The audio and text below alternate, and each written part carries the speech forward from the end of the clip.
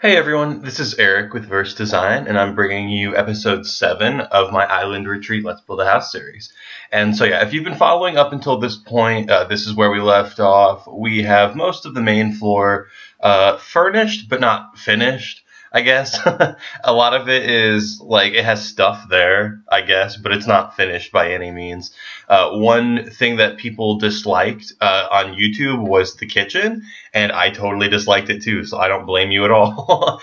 Because I tend to just like drop things in the game and recolor them and play around with them, and if I don't like feel inspired, and if I don't feel like doing it at that particular moment, I'll just move on. So I'm sorry if that's annoying being a viewer of the video, just watching me like constantly abandon things and come back to them like an episode or two later. But that's exactly what we did with the kitchen. We sorry about that. So yeah, we come back in and here we are like doing more detail work, I guess, in the kitchen, trying to figure out what kind of like flooring I want to match the cabinets. And I eventually come to the conclusion that this space would be better suited just with all wood, because the kitchen and the living room are one room. It's one giant room, so it like makes more sense for the room to just be one floor tile, right? Just wood. So that's what we run with at the end of this video. We play around with a lot of different things. I think that the white cabinets really allow the green cabinets to speak, I guess. That's a weird way to vocalize that, I guess, but it really allows the green bench to just be the modern focal point that it should be in the house. So instead of it competing for your attention with the wood and the stone and all of the other stuff, your eye can rest on the green because the rest of the room is white. Your eye's not constantly moving to these different colors and textures. So I think the kitchen ends up looking better at the end of the video than it has so far, but we are still, again, going to need to come in and do a lot more editing. We do focus in part on the main floor in this video, but we also move downstairs and start doing the master suite, and the master suite is even more up in the air. Everything we do in the master suite at this point is just hypothetical, I guess. We have nothing like for certain downstairs. Upstairs, yeah, there's a lot of things that I like that will probably stay. The living area, like the seating area at the beginning, or rather at the end of this episode, is going to stay. The basic floor plan for the main floor is going to stay, but there's a lot of things that are going to change, most of it being the downstairs. Yeah, so here we are just like moving things around. Like I said, there's a Create a Sim episode for it, and I just finished recording it and doing all the audio for it, so I will be uploading that at the same time. I know I've said that like 3 times now, but it will be up with this video. So if you're watching this one, hopefully you'll have the Create a Sim to watch too. And yeah, I'm dropping all of that random stuff that was in the hallway in the white building, which is going to be I think the bedroom for Chloe. She's the sister in the creative family. So yeah, I was like grabbing things that I thought would fit her style and tossing them in that building. And yeah, here I decided that this space, instead of it being just this huge oversized entryway, I think this space would be much more suited as an office. So that's what we're going to do. We're going to turn that space into an office / laundry, and it gets like switched around and we change it a little bit just because the proportions right now are weird. But yeah, we end up turning that into an office, or at least starting to turn it into an office. And yeah, just like, I don't really know what would work on the walls in an office. I get tired of just doing like plain colors. I mean, I know that's how most people's houses are, just standard paint colors on a wall, but I just wanted to do something unique for the office, something really cool, something that fits Marietta's style. That's the mother for the family. And yeah, so yeah, here we move downstairs after just a couple minutes of doing the upstairs and just kind of like get walls down in the right area, how I want to divide the downstairs. It's tricky because there are a lot of things dividing the space.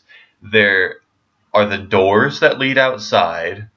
There are the many window frames. So like connecting that floating wall to the anchor wall is like kind of difficult because I can only do it in so many places where the windows meet.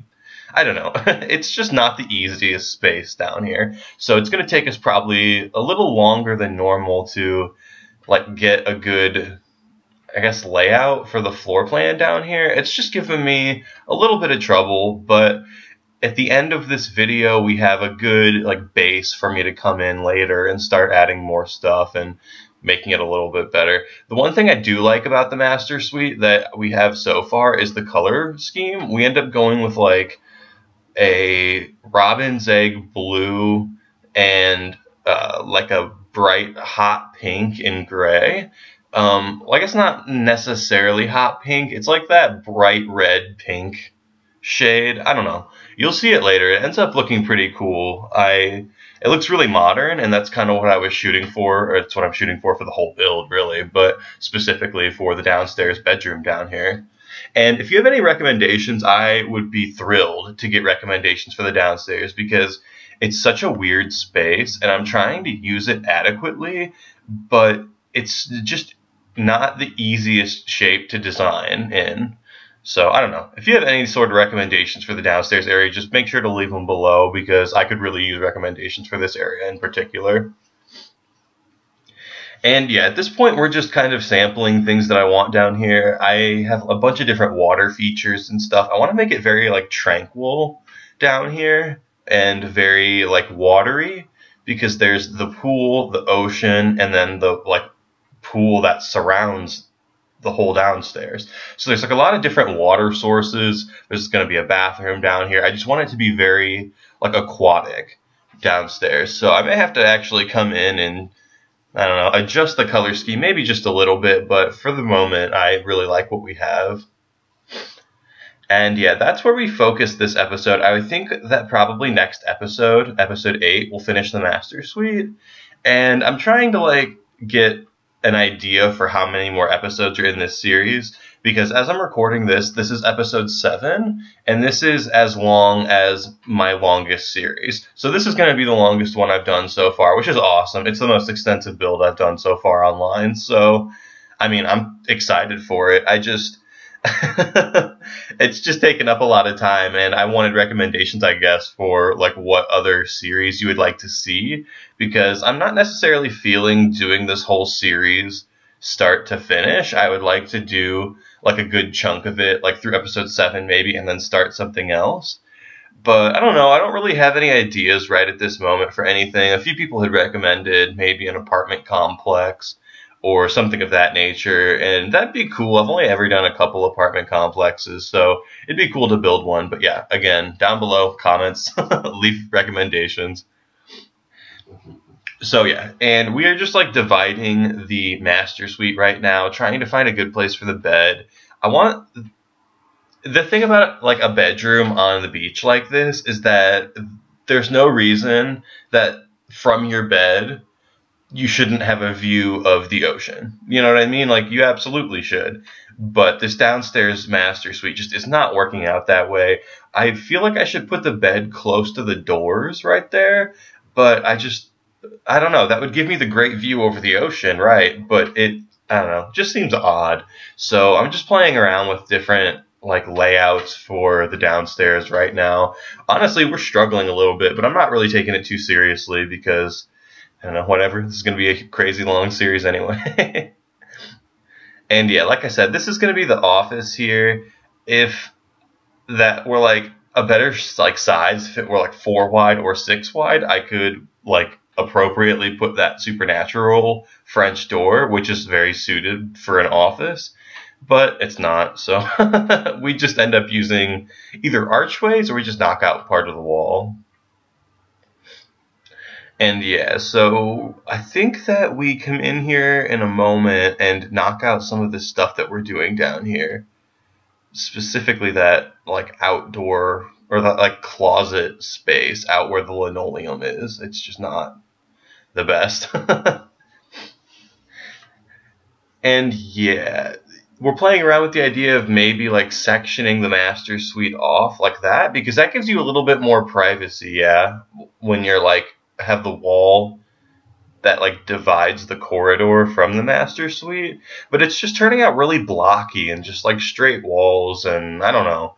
So we just come in and we're just not happy yet with the design. So if that's annoying too, sorry. But I take forever to do designs sometimes, like especially down here in the master suite. It's like the master bedroom for the like nicest part of the house. So I really want it to reflect that. I want it to really be just like a really beautiful master bedroom. So that's what we're doing.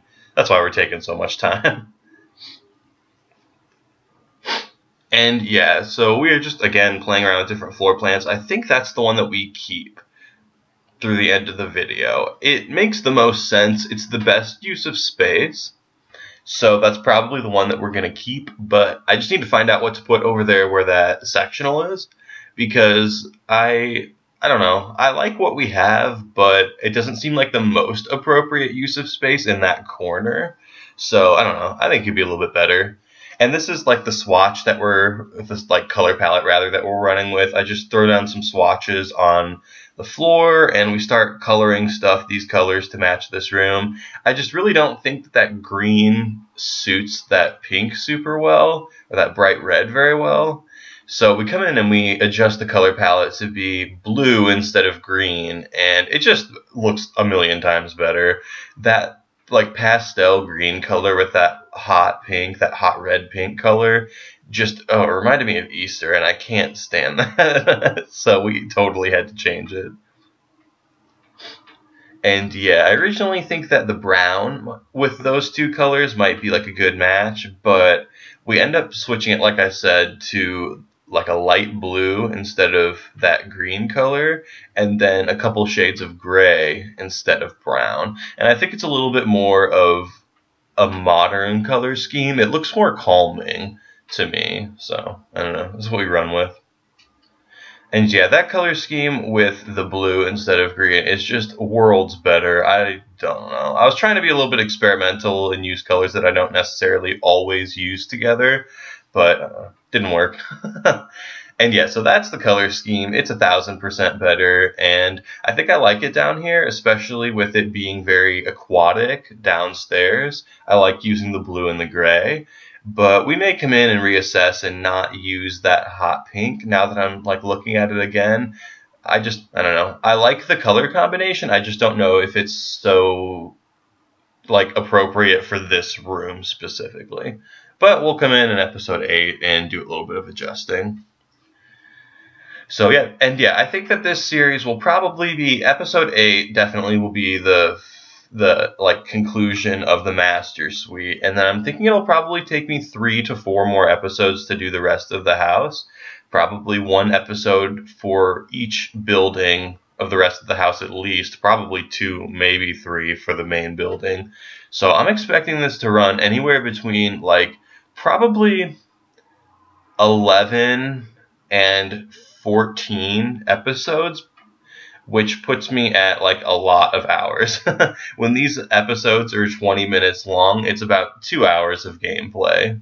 So yeah, so it's definitely a lot of time to do this island, but I wanted to do something really extensive. I wanted to get like stuck into it because some people had said that the houses that I built were great, but they weren't that big, and that they would like to see something a little bit more extensive. So this is the extensive build.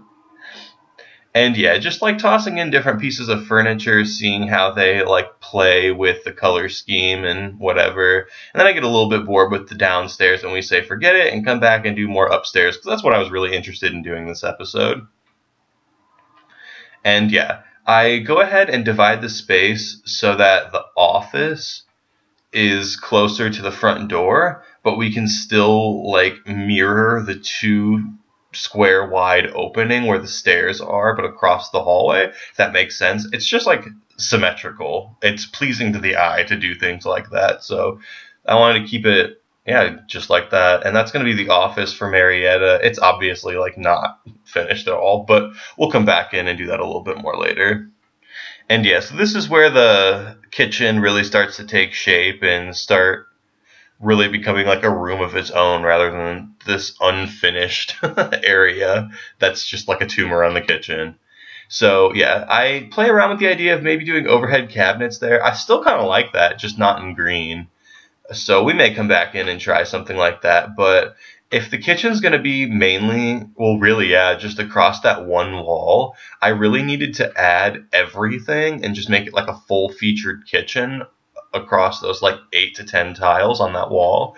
And it sounds easy, but making it symmetrical with the lime green bench, which is asymmetrical to the room, was not great. Like, it was kind of difficult to get the proportions right in this room. So it like, because I could easily just throw in a ton of shelves, a ton of cabinets, and make it look like this huge grand kitchen, but it's not, this like space isn't that big. So like getting it proportionate to the living space, I guess, was my task here. And I think it ends up pretty successful. I really like the main living space here. It turns out really bright, really modern, and that's really what we were going for, was just bright and modern.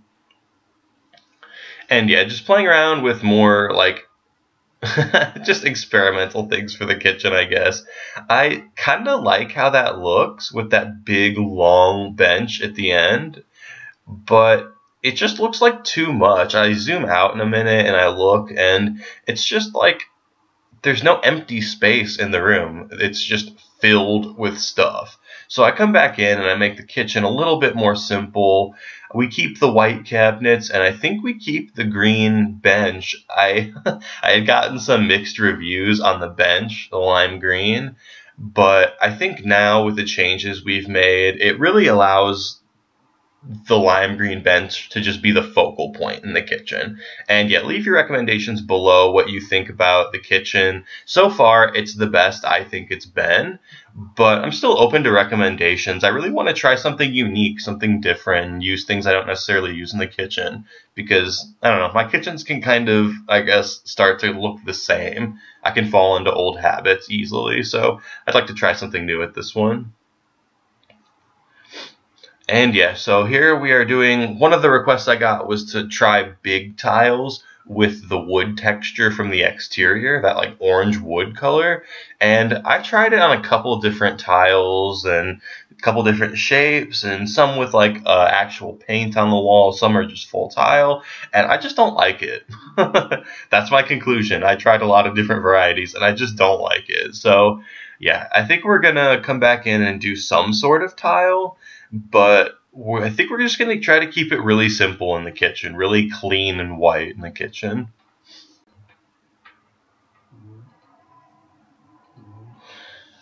And yeah, so here we are, like, again, just sampling these, like, wood textures and stuff, trying to add them to the counters and stuff, just to see if I want to pull in this wood texture throughout the whole kitchen, or if I want to keep it this, like, really clean, like, white and lime green color scheme. I do believe we keep the wood texture through the end of the video, but like I said, I don't think we're probably going to keep it.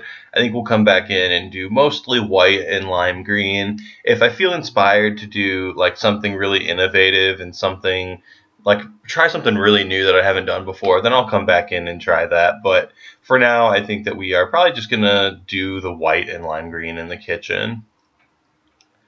Yeah, but as always, if you have recommendations, you can feel free to leave them in the comments below. I mean, I read everyone's comments. I try to respond to most of them, but I don't. But yeah, I appreciate everyone's comments that they leave, and especially if you leave recommendations, and I almost always at least try them out. It might not make the cut, it might not be in the video, like in the design, but I try out almost every recommendation I get. And yeah, so this is like nearing the end of the video. We do basically this for the rest of the video, just sampling textures, trying this orange wood throughout the rest of the kitchen in kind of innovative ways. And that wallpaper is what we end up sticking with. I end up, yeah, making it like that wood on the bottom. And I don't know, it looks good, and it looks like a little addition to the top of the counter. Like you see that in homes sometimes where the counter will extend vertically like 2 or 3 inches at the end of the counter on the backsplash. I'm sure it has a technical name, I don't know. But yeah, you see that pretty frequently in homes, so I thought it was something I could try to mimic with that wallpaper. And I think it looks nice, but like I said, we will most likely come back in and edit out the wood in the kitchen, unless I get a lot of people saying they liked it. I don't know. And yeah, so just there, yeah, that's the texture that we like keep. The white on top and then the wood on bottom. And I think it is, I don't know, it looks okay. I just think it doesn't look 3D. It just looks flat. So we're gonna come in and give that a quick change. And you know what, guys, there's about a minute left in the video, so enjoy what we do for the rest of the video. It's just like minor stuff in the living room. We end up knocking out those cup chairs and putting in a gray sectional, the Into the Future sectional. It's like more compact and adds more seating, so that is what we end up doing in the living space. And alright guys, I will have the Creative Sim episode up hopefully at the same time as this video, and I will have episode 8 up in about 24 hours after this one goes live. Alright, thanks. Take care, guys.